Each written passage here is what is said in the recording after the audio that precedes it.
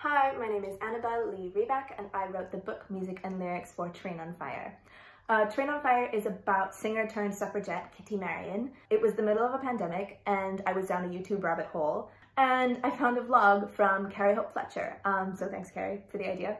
But she basically just said in this video that she saw Kitty Marion's scrapbook in the Museum of London and that Kitty Marion was a singer, she became a suffragette, and she was involved in the arson and bombing campaigns put on by the suffragettes. And I found out that there were so many similarities between what they were fighting for as suffragettes over 100 years ago and what we're fighting for now as women of the world in 2023.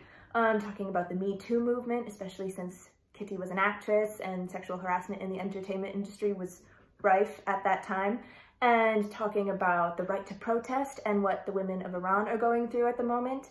And Kitty Marion eventually became a birth control rights activist, which we are definitely talking about in the United States right now.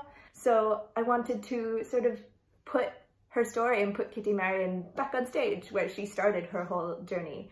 So we will be on stage from the 6th to the 8th of February at the Other Palace. We have an incredible team put together.